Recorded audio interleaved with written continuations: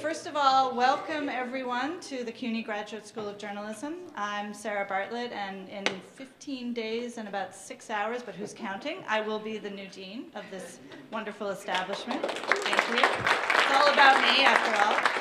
And anyway, I wanted to just welcome everybody here. This is our first Night Innovation Award. We're thrilled to have it here. Actually, one of the best pieces of news I got when I became the new dean was that this event was happening right away this fall, and we better get going on it. So one of the many joys of the job is that I get to work with people like Jeff Jarvis.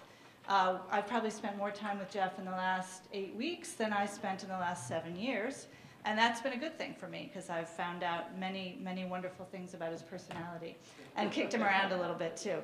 So with no further ado, I'm going to turn it over to Jeff. Thank you. Thank you, Sarah. So I also want to welcome you here on behalf of Town Knight Center for Entrepreneurial Journalism and the CUNY Graduate School of Journalism, and gratitude that the Knight Foundation has made this possible. John Bracken called longer ago than I want to admit, saying, do you guys want to hold an innovation award? You seem like the right place to do it. And we said, of course, thank you, yes. And the other good news, when Sarah heard about this, she said, well, next year we're going to make this even a lot bigger.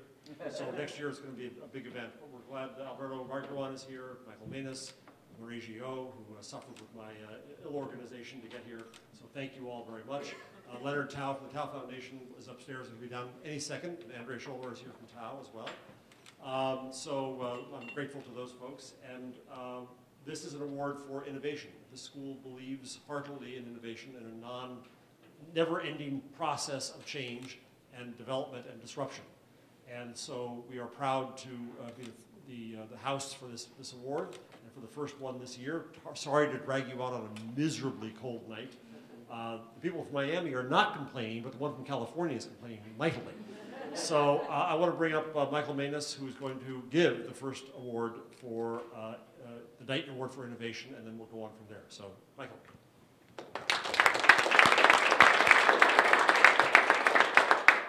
So we're really excited about this award. It came out of, it actually has a really long history of moving around different universities. So we're happy that it's here. And we're really excited in particular to do it for the first recipient. And this was a much discussed award for the first one, because one, we wanted to make sure that the principles of the award were really captured in the first one that we did it. And it really is about someone who's bringing innovation to the space, has done it, has pragmatic results that demonstrate that, who is a thought leader in it, and also is trying to drive the next steps and where we're going in the space. And there is no one that I think encapsulates that better than our first award winner, which is Sue Gardner.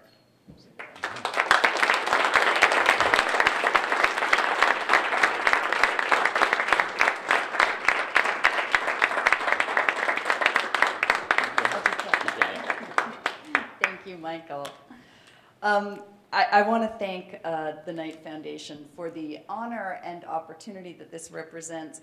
I am honored and I am flattered, and I am also a little bit nervous because I kind of feel like I'm supposed to pull out of my pocket like some innovation roadmap, which, by the way, I do not have.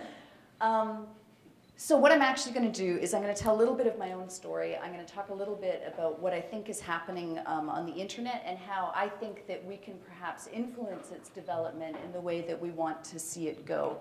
And of course, there's a lot of assumptions in there. Who is we and what do we want? And I'm going to talk a little bit about that. So my own story is a really simple one. I spent the first half of my career learning public service values. I was a journalist at a high-quality news organization, and I saw my job as helping to provide people with the information that would enable them to make better decisions about their lives. And I subscribed to the old school credo, the really, really old newspaper credo of comfort the afflicted and afflict the comfortable. Then the internet came along, and it became really clear really quickly that the internet was going to enable us all to do our jobs better than we had been previously able to do them. And what it was going to let us do was not necessarily journalism the way we'd historically understood it, so pounding the pavement and interviewing people and publishing what they said, but it was going to enable us to do it at a kind of better meta level, getting information to people in new ways. and in transformatively better ways. And so something like Wikipedia obviously was able to do that really early, really well, because it got the intermediaries, the gatekeepers out of the way, and let real people share information with each other, which was something we hadn't been able to do before. And when we could do it, it was awesome. And so that has been awesome. And I have spent the second half of my working life learning the internet, what it's good at and what we can use it for. So the internet is still pretty young, and we're still refining it every day. And so it's important to note that my vision, such as it is not the only vision. There are a lot of different visions. Some people, I think, primarily see the internet as a place to make a lot of money, and people are making a lot of money online. I think some people see it as a playground, a sort of maker's paradise where you can build things and try them out and see what happens to them. I think that some people see it as an instrument of social control, or perhaps as a threat to the social order. And then there are people like me who see it mainly as a communications tool. It's to help people connect and communicate with each other. And so this brings me to, when Jeff phoned me and told me I was getting this award, he said something to the effect of, "You are, of course, a communist, and so I'm not sure you should get the award." So this brings me to the part where I have to say for Jeff, because he's sitting right here, I'm not a communist. And Michael was right when he described me as pragmatic, because I am super pragmatic, right?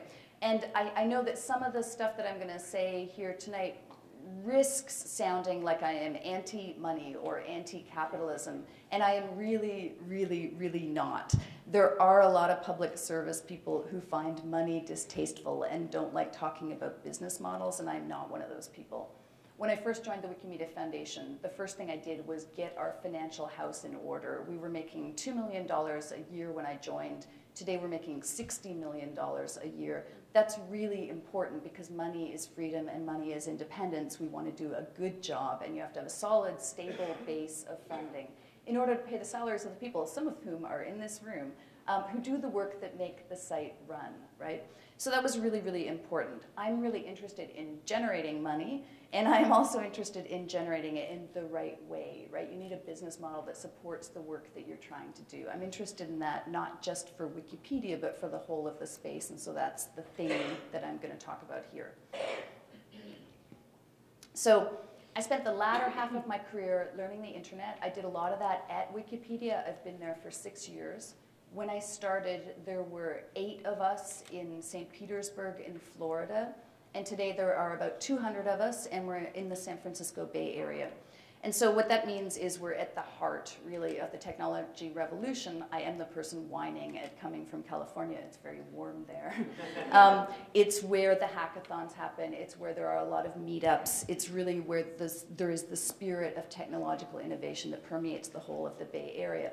And so as a journalist and as a curious person, I have felt, and I've been, extraordinarily privileged to be at the heart of that and to see that. It's history in the making, right? And I'm a part of it. I'm there. Glenn Greenwald is in the January edition of Esquire talking about his vision for what the internet is. And what he says is, the promise of the internet has always been that it was going to be this unprecedentedly potent instrument of liberation and democratization.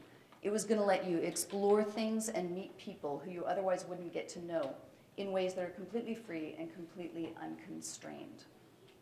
That's what I believe in, and that's what I feel like I'm part of at the Wikimedia Foundation. I feel like I live at a kind of an unusual intersection of old school public service values, the first half of my career, and where they intersect with this newer world where disruptive changes in communications technology are happening that are completely transformative for the world. I think the internet is important. I am unhappy about where the internet is headed.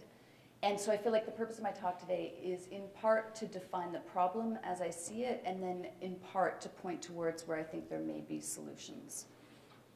So first, the problem. Who here has read Tim Wu's book, The Master Switch? Everybody needs to read Tim Wu's book, The Master Switch. I recommend, thank you. Yes, there it is. Well done. That's a Wikipedian. It really is an incredible story. It is the story of disruptive communications technologies and what happens when something new gets invented. And so it talks you through the story of radio, the story of television, the story of movies, I think the telephone. And what Tim says is that every time something brand new is invented that breaks everything that came before it, we always have the same reaction. We always think the same thing, right? What we believe is going to happen is that it will usher in a Garden of Eden of democratization of access to information and of education. We believe the whole world is going to be transformed.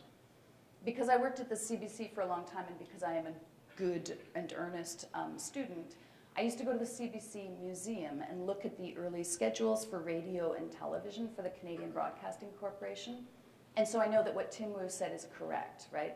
If you look at those early schedules, what you see is you see folks teaching each other Latin. You see people playing chess. You see them running classes on stamp collecting and how to identify different kinds of stamps. You see them teaching each other calculus and geography and political science and history. So that's where we started with those communications technologies. But if you fast forward a half a century, obviously that's not where things have ended up, right? The whole thing has collapsed. Both radio and television today, some company accepted, are mostly terrible, and there isn't a lot of public service value being represented there. I see the same thing happening online today. So what are we seeing online? The first thing is we're seeing an awful lot of consolidation, right?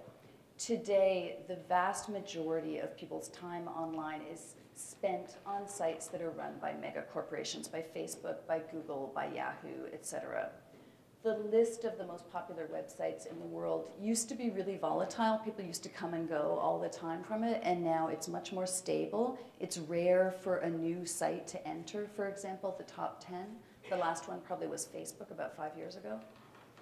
The powerful sites, the big important sites, with Wikipedia accepted, they have an awful lot of money and they use it to protect their interests. And so what we've seen the last couple of years is big internet companies hiring up a lot of lawyers, hiring up a lot of lobbyists to buy influence for themselves in DC. And we've also seen them starting to snap up their competitors, right? They want to prevent further disruptive innovation from disrupting them. When I say that, I know that it risks sounding a bit conspiratorial. It sounds like a conspiracy theory, but it's really not. I mean, it's obviously, that's just self-interested corporations. That's what they're built to do. That's what they're designed to do. It's what they're supposed to do. And so that's what they're doing. What it means, though, is that the playing field is getting less level. It's getting a lot harder to make new stuff than it used to be. When Jimmy made Wikipedia about 12 years ago, he did it from his spare bedroom in his apartment in Clearwater in Florida, and it had a shot at becoming something that was important. But today, it's a lot harder for a new project to break through. And if it does break through, increasingly, it's just going to be bought up by somebody else. So that's a tough situation. And it's made worse by two factors that I think are kind of additionally important. The first one is there is so much money sloshing around in the Bay Area that the price of engineering talent has gone through the roof, right? So there's been a talent war to hire engineers in the Silicon Valley area for years, maybe for 10 years now. And the prices keep going up. And that's bad for people who want to do public service work. And the other thing is that public service people are and have always been kind of notoriously bad at figuring out the business model stuff, right? And what that means is that we aren't shaping the business models. And so the business models on the internet are increasingly being defined and they're being solidified, and it's happening by the pivot model of venture capitalism, or through the pivot model of venture capitalism. And so what that means is you build something, it's lovely, it's beautiful, so it attracts a lot of users. And then you pivot. Once people start using it, you pivot away from the original idea towards whatever is going to bring in your revenue. That's the model that's defining what's happening on the internet today. So I told you earlier that I care a lot about the money side, and I told you that the flavor of journalism that I subscribe to is the muckraky kind, right? The afflicting the comfortable, the comforting the afflicted. And so what I think is that we need more sites and apps and services and products that do, I think, three things. And these are intended to be, and I think they are, subversive. So the first is they want to be built for the benefit of ordinary people. That's basic public service, right? We want to help people. The second thing is that they want to be built incorporating the participation of those ordinary people. That's the new thing that we can do now because of the internet that we could not do before. And then the third thing that I think is really important is that they want to be funded by the people who use them. They want to be funded by ordinary people, just like Wikipedia is. And so I want to talk about that funding component. So when I joined the Wikimedia Foundation, thank you.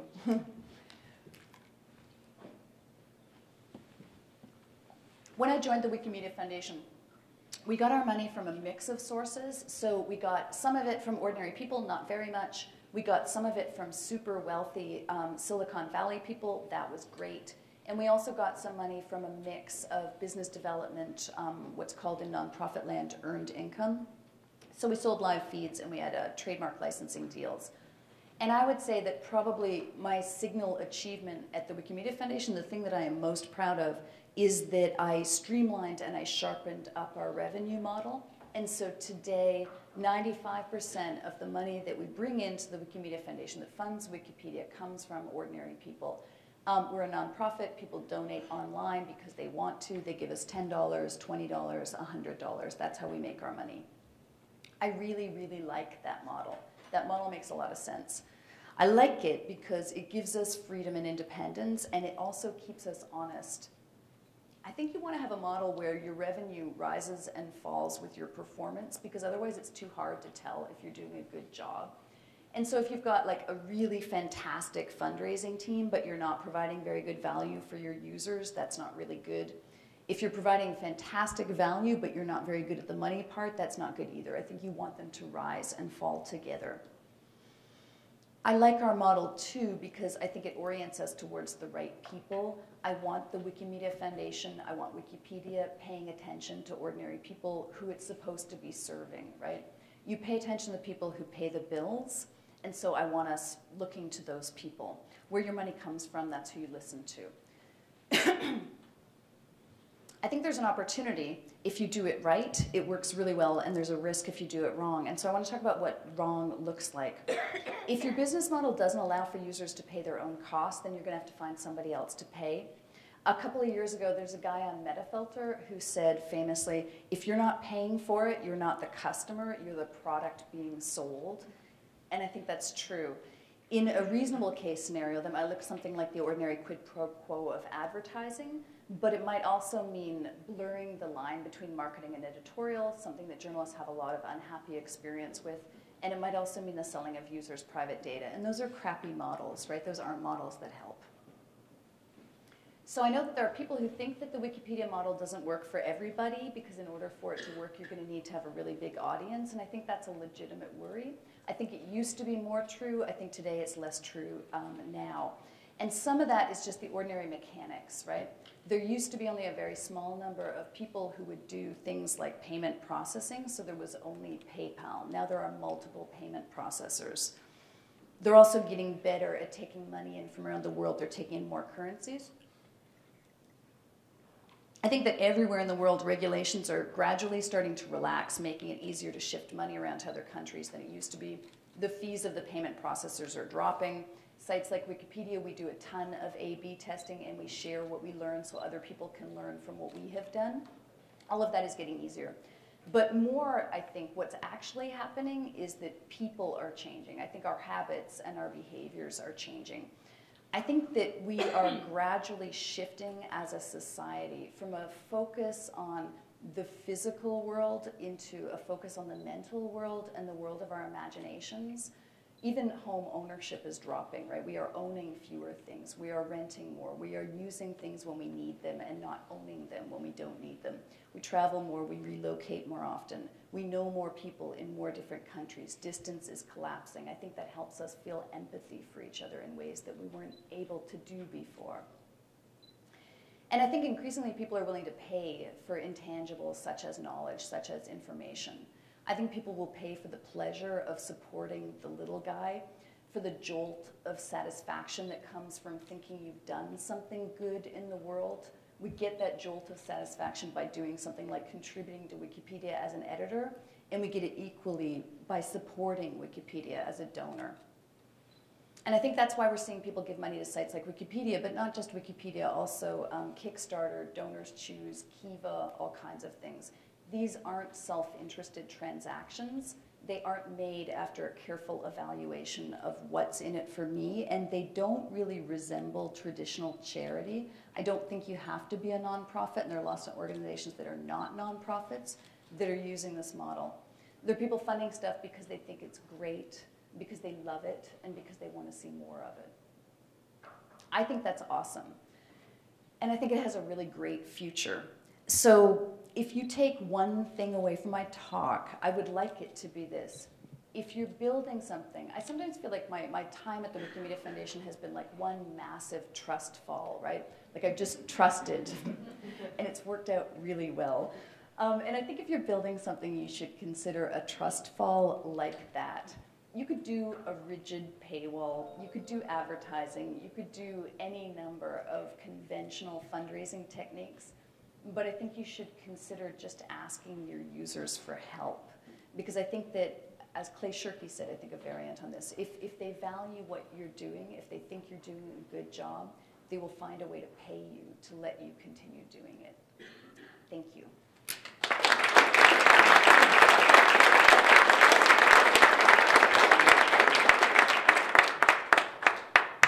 You're not communist, you're only Canadian.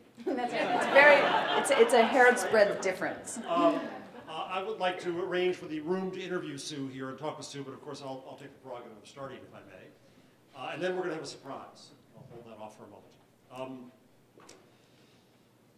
You and I were at some of the too many conferences we go to some time ago, and we were probably the only two people in the room who said we were doggedly optimistic about the future of news. Mm-hmm. You are optimistic about the future of news. I am optimistic about the future of the news, but that doesn't mean I'm optimistic about the future of the journalistic industry. Does that make sense? Yes. Yeah? Okay. So define news in this optimistic future then. So I feel like we're living. I'm going to work on this mic. This mic is. I feel like we're living in a golden age of information, right? I feel like I personally, as a user, I have access to way more stuff than I ever did before. Like I remember, getting the magazine, as a Canadian, getting the magazine in the mail 3 months late from the United States and paying through the nose for the shipping, right?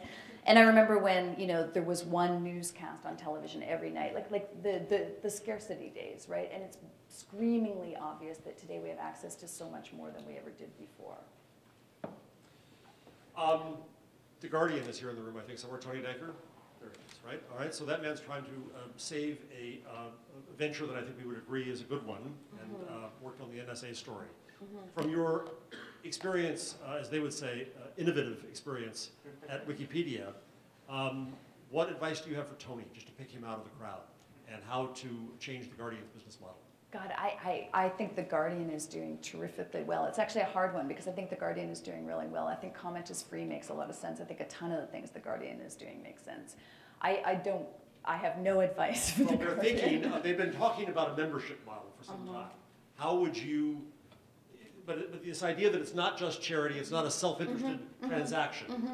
What does that look like? If somebody cares about news and cares about an informed community, how do we break out of our old business models in that sense? And Amanda Palmer, in a great TED Talk, talks about giving people the chance to help. So how do we give them the chance? I think that's a lot of it, and maybe I can speak from my own experience with the New York Times, right? So the New York Times instituted a paywall, and the minute they instituted the paywall, my feelings about the Times, I'm just talking about me as a user, right? My feelings about the Times changed, and I started feeling transactionally oriented towards them. Like suddenly I didn't want to pay, and I want to know exactly how could I not pay, and how many articles was the limit, and what if I open a new browser, and blah, blah, blah, right?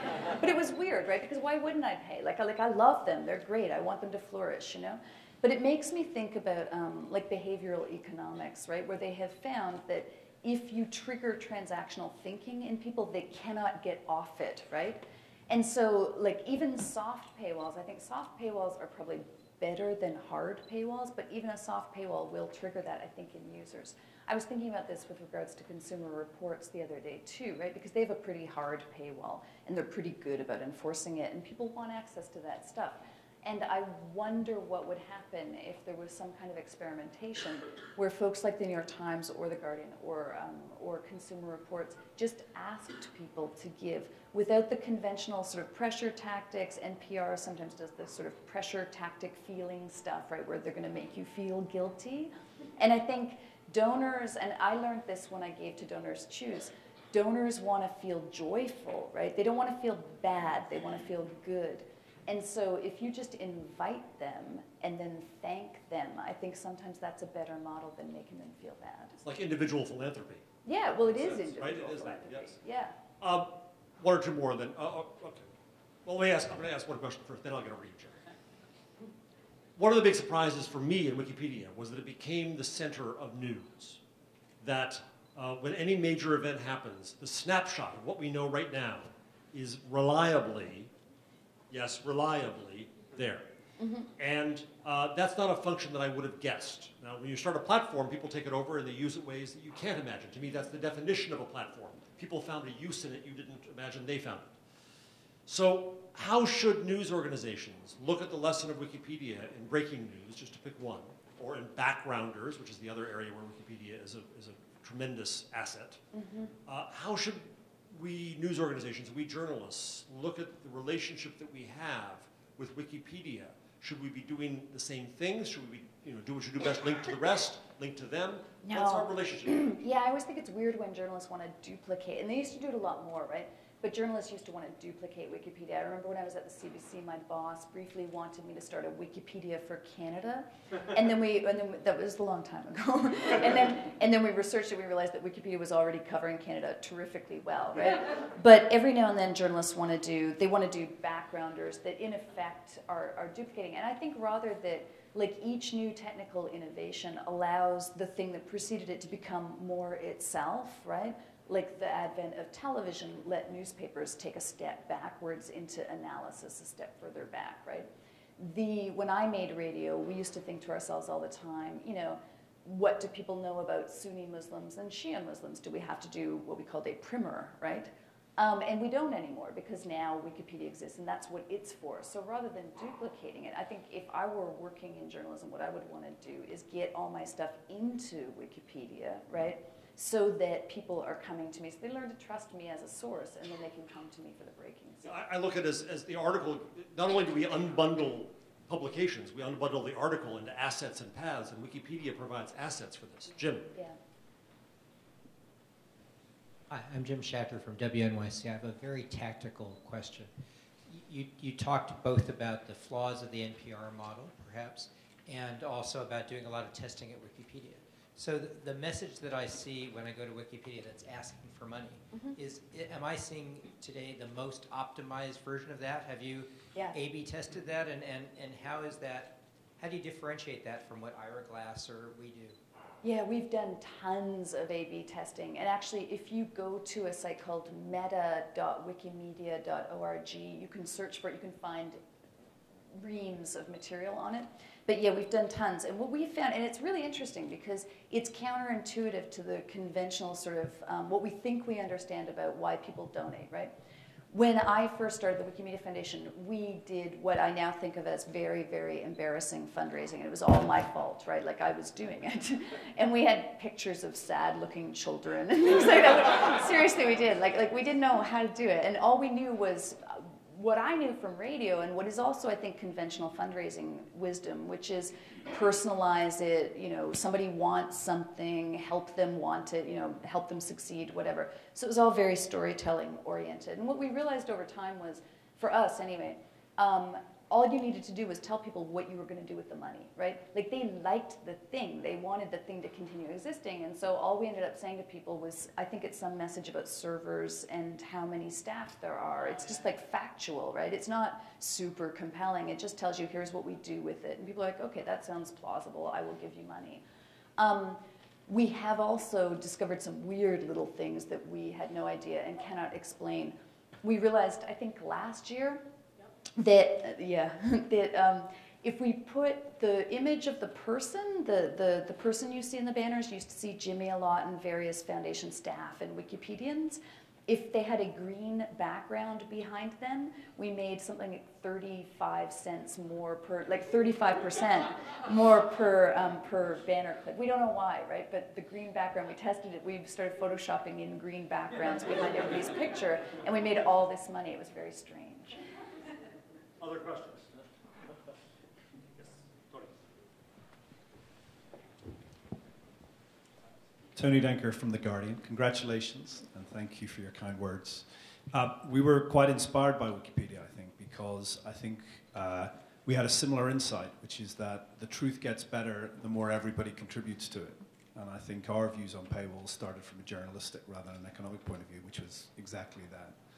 But one of the things we struggle with now, and I'd love your insight on this, is what is the role of the expert, if any, in this new world of omnipotent expertise and information? Mm-hmm. Yeah, I have a personal opinion on that. I feel like what the expert can do that nobody else can do is to shine a light on something, right? To say, this is important, this is not normal, this is worth you thinking about, here's what you should think about, right? I find myself seeking out, for example, I read a lot of material about economics and I don't understand it terrifically well, and I seek out economists on their blogs and other sort of publications where I think they can help me understand what it means, right? And so the role of the expert, I think, is to extract the meaning from something. We all have access to tons of facts and data on sites like Wikipedia, and we have access to tons of great storytelling and tons of opinion and so forth. But I think that the old school giving of context to the news and telling us why something matters, I think that's what an expert can do. More questions? Hi, I want to take you back to your very interesting comments on the connection between the quality of the work you do and the quantity of income, and that they should be tied, and they should rise and fall together. It's always struck me that that was one of the problems for newspapers. Of course, it was great that advertising paid for it, but as a newspaper editor, I was well aware that it really was, you know, people would call me and say, well, I'm paying for this newspaper, and I thought, like hell you are, you're not. And it made a difference. It's part of why we became more and more detached from our audiences. Mm-hmm. So do you agree with that, and do you see that really changing today for? Yeah, it's funny. I mean, I used to think that advertising was not a good model, and I worried about the separation of church and state and all of that, like everybody, right? I put ads on cbc.ca when I was there, and I did it because we needed money, and we had it was the best possible way to make money for us at the time. And now, as we see new business models exploding on the internet, honestly, advertising is starting to look pretty awesome in comparison to a lot of the stuff that is happening. I really do think that. Because I know that it's not a direct correlation, but at least there's some relationship there, right? The problem with advertising is that eventually it's going to take you to the place of sensationalizing and so forth, right? You know, the sort of race to the bottom, everything is Britney Spears all the time. When we first got actual metrics in for who was reading our stories, when I was at the CBC, we were astonished to find that everybody reads Britney Spears. CBC audience is not exempted, right? And so advertising can have that kind of popularizing effect, which can turn easily into sensationalizing. But I don't think it's the worst model, right? Because at least there is some form of relationship. A few more minutes for questions, and then we'll have our surprise. Dick McPherson. I work with Mark First on some public media forums and other things. You mentioned your success with Wikipedia, asking individuals to contribute, and they do, which is pretty similar to the model of public radio and television. But the examples you mentioned of Kickstarter, global giving, those kind of things, are very, very social. And I'm interested in your comments on the extent to which, there's a lot of group giving now, whether it's more fun to give on Kickstarter or there's a economically stressed middle class. I'm not sure the reasons, but I'm curious about, as people gather and want to give in groups, what's your observation and any plans we should know about for social fundraising from you guys? Yeah, I don't have any plans for it myself, but I think it's super interesting to watch the phenomenon, right? And I mean, people are starting to figure out on places like Kickstarter, which I don't know tons and tons about. I just know what the average person knows. But when I look at Kickstarter, you can see how people are getting good at constructing an ask, right? And it may or may not have a lot of relationship to the win, like to what the value is of the thing that they're doing, you know? I give most frequently to Donors Choose, which does not have you're not doing it, you are doing it with other people, but it's not a crowdsourced model where you're upvoting or anything like that. But I give to Donors Choose, and I was startled the first time I did, because I didn't realize what happens when you give to them. And when you give to Donors Choose, it's to students, right? It's to schools. And a month later in the mail, you get a manila envelope of colorful thank you notes from little kids, which is like incredible, because it's like you're on the internet, you're living in the abstract world and all of that, and then you get crayon stuff in your mail that you can put on your refrigerator, right? So I was struck in that. I was struck by, again, the collapsing of distance, right? The idea that at the same time you're living in a very abstract space, but you're also living in a super concrete space. It's real people. I thought it was very clever of them too, right, to make sure that people got that really tactical, tangible payoff. Hi, Micha Sifri. That's interesting what you were saying about A/B testing of your fundraising. So given how well certain kinds of A/B testing is working these days for certain news sites, I'm wondering if we should expect Wikipedia to start having articles titled, "The first 4 sentences will really depress you, but the 5th one will make you feel great." Yeah, we actually collect nothing about our users. All we collect is the click on the banners. But really, like, we don't collect any private data from anybody. We don't collect anything we don't want to keep. We're super, super privacy conscious. So you mentioned that you like the ad model, right? And also that that usually works at scale. And you also made that great point about how there are very few big sites, you know, and nothing new is breaking into the top 10 recently.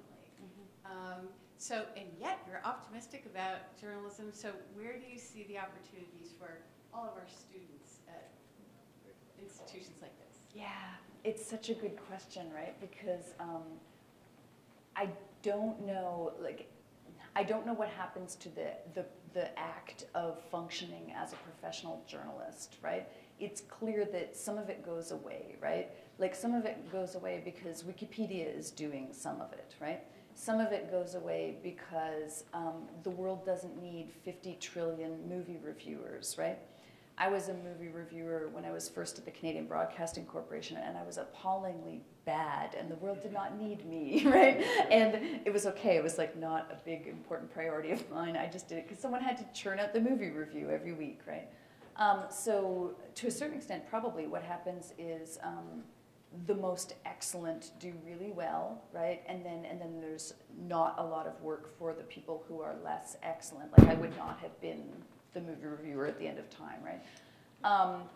But beyond that, I mean, there clearly is going to be work for journalists, right?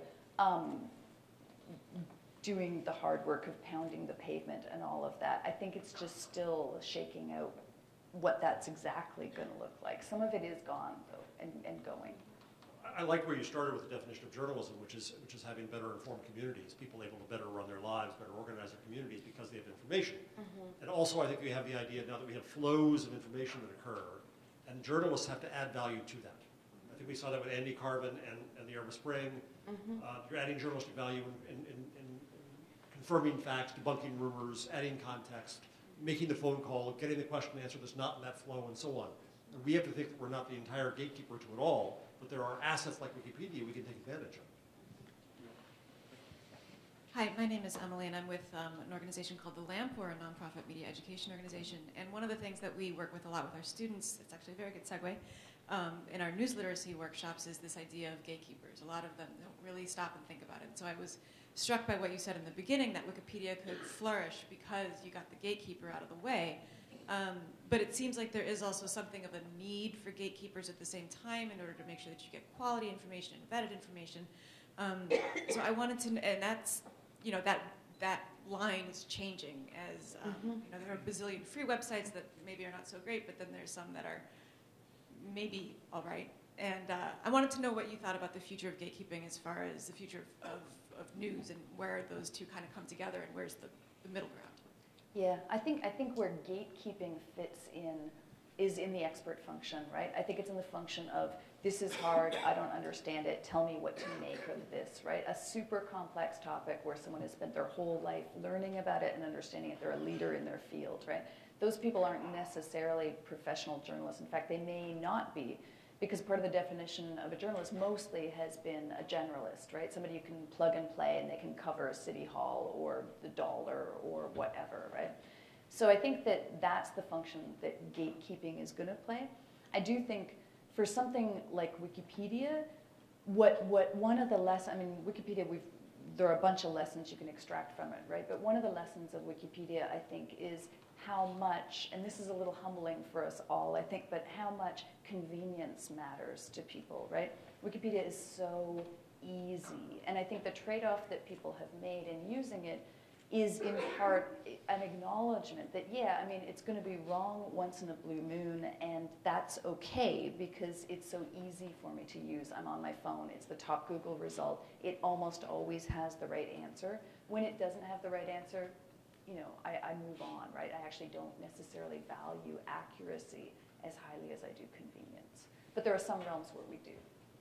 I lost track of time because, as Alberto noticed when we came in, the clocks up there, none of them has any relationship to any others. So Alberto suggested we're going to call that a work of modern art and put a signature on it as the artist. So I have one more question for you, and then we get the surprise. You've announced that you're leaving Wikimedia. Mm-hmm. Your colleagues are crying in front of us right now. What's next for Sue Gardner? I have no idea. I have no idea. So I'm leaving Wikimedia because I am, and I'm really, I fake optimism reasonably well, but honestly, I am really concerned about the future of what's happening online. I'm like I read Tim Wu's book 3 years ago. It resonated for me. I thought it was true. Fast forward 3 years now, and it is coming true, and so I'm really deeply disconcerted, and I want to play a role in that. And so what I've been trying to figure out, and what I am currently trying to figure out, is with a playing field that is as non-level as it is, what is the intervention point? What is the point at which one person can make a difference, right? And ensure that we get the internet that we want and we deserve. And it's a hard challenge to figure that out. I've discarded hundreds of ideas. I've brainstormed many things. I've thought many things. I've had many, many conversations. I'm getting closer, but I don't know yet what it is. Can't wait to see it in the open source. I'm surprised you didn't turn your life plan into a wiki, but that's probably wise. That may still come. All right, so we have a moment for surprise. When we came up with this award, when Knight came up with this award, the idea was that we were going to find an innovator who inspires us to innovate more and to learn from, and we did that. Knight did that extremely well in finding Sue. The idea was also to give forward. And so we gave Sue, not only does she have to come here to accept her award in cold, miserable weather she's complained about, not only did she have to give us an inspiring talk, and we thank you for that, and put up with our questions, but finally she had to do her homework and come up with a new enterprise that will be the recipient itself of a $25,000 Knight Innovation Grant. So I now turn to Sue. She did a lot of homework. She talked to a lot of people, a lot of reporting to give the award for this little surprise of the extra second Knight Innovation Award. It's true, it's true. So I did a ton of work because I am Canadian and I'm very diligent and I'm very conscious. I really did. So I did some crowdsourcing, I did some talking on Twitter and Facebook and stuff. And then I had some phone calls with people and I did a spreadsheet and I made up, there were no criteria. I thought, you know, Knight is very clever to like outsource this whole piece. And yeah, and so I made up criteria because there were none, and I cross-referenced things and I brainstormed and did a whole bunch of stuff. And then in the end, and I'm not sure how much I'm supposed to do here. Am I supposed to say the name and then it will be an exciting reveal? Okay, so I will just say the name. So after much, much investigation and discussion and consultation with many, many, many people, and for many, many, many good reasons, which I will not enumerate all of, but I'm giving the award to MuckRock, not .org.com, right? MuckRock.com, which is a really great thing that does stuff with FOIA. I can never say that with a straight face. Freedom of Information Act requests. It processes them for people who want them to be carried forward, and then it reports on the outcomes of them, and they're doing a lot of very good stuff right now on drones. Michael, please come up.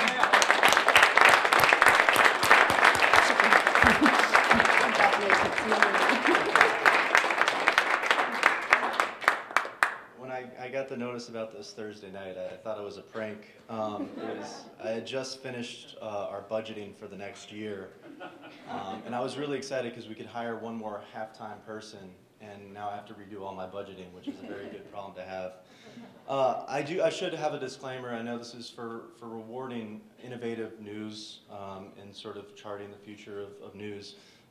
But I'm not a journalist, as determined by the NSA, Homeland Security, and the state of Virginia has determined that MuckRock is not a journalism organization, despite the fact that we publish news daily, despite the fact that I work at the Boston Globe. My editor was a little disappointed to hear that. My mom was a little relieved.